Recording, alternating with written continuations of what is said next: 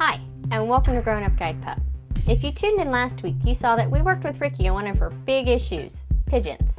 Well, this week we worked on her other big issue, squirrels. So if you've been following, you know in previous weeks we've shown Ricky having some issues with some squirrels. Well, I've been really trying to work hard on this with Ricky, but it's been a little difficult. One, it was raining a whole lot and the squirrels just weren't out and about, so it was really hard to find them. And two, when we did find them, there was only one or two here and there, and they didn't stick around for a very long time, so Ricky really didn't get much work in on them. So my solution to this problem was to find a fake squirrel, one that looked pretty realistic that hopefully Ricky would have a similar reaction to.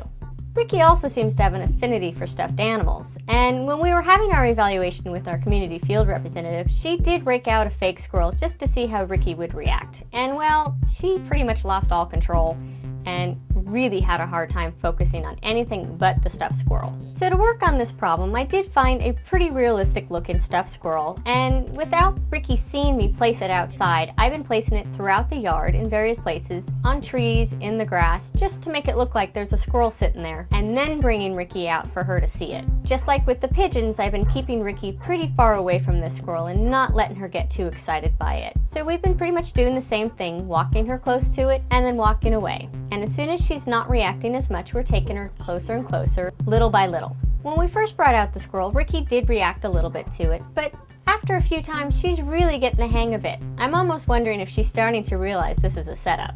She's still looking at the squirrel and trying to check it out a little bit, but she's not reacting to it like she used to. She's not getting all amped up or excited. She's just simply walking by it and taking a closer look to try to figure out what exactly it is.